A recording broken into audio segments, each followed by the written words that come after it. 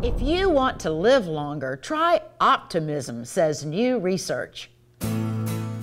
A team of researchers at the University of Boston says they found a link between higher optimism and a longer lifespan.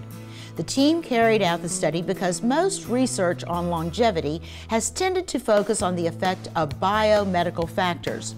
More recently, however, scientists have become interested in the role of non-biological factors.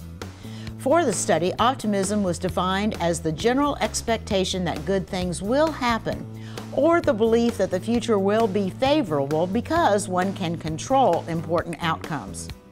They found that males and females with the highest level of optimism at the start of their study lived on average 11 to 15% longer than those with the lowest levels of optimism.